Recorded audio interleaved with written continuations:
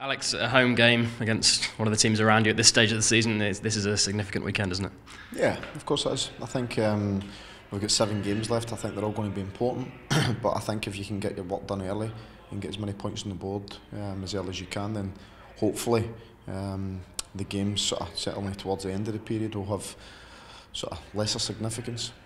The result against Newcastle wouldn't be the be-all or end-all, but you would gain so much with a win, wouldn't you?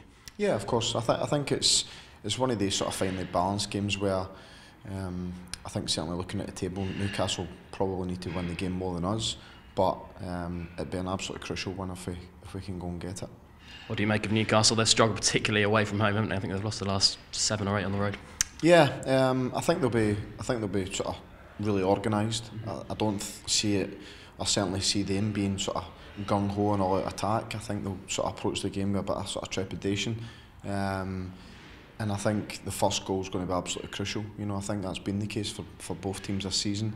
And I think whoever gets it will have a huge advantage. Yeah, I was going to ask you whether the international break came at the right or wrong time, because it does give you a chance to get players fit. But again, after West Brom, I suppose you wanted the game straight away, didn't you?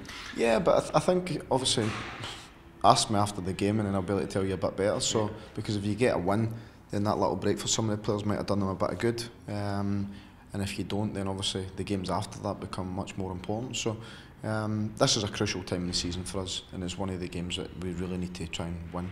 Stephen Naismith withdrew from duty for Scotland. How's he for the weekend? Yeah, Stephen's fine. I think obviously a bit of hamstring leading up to the West Brom game. He played a little part in that for us in that game, and I think he just sort of aggravated that a little bit. So I think it was important for him and for us that he made sure he was fit for this one. And what's the latest on Ryan Bennett? Ryan's fine. Ryan's been training, so he's fully up to speed. So no issues with Ryan. And where is Nathan Redmond at with his recovery after a couple more weeks?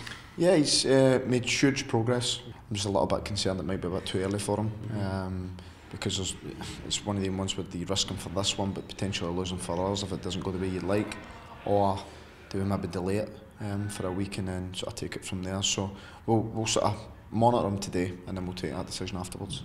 Any new fresh team news for us? No.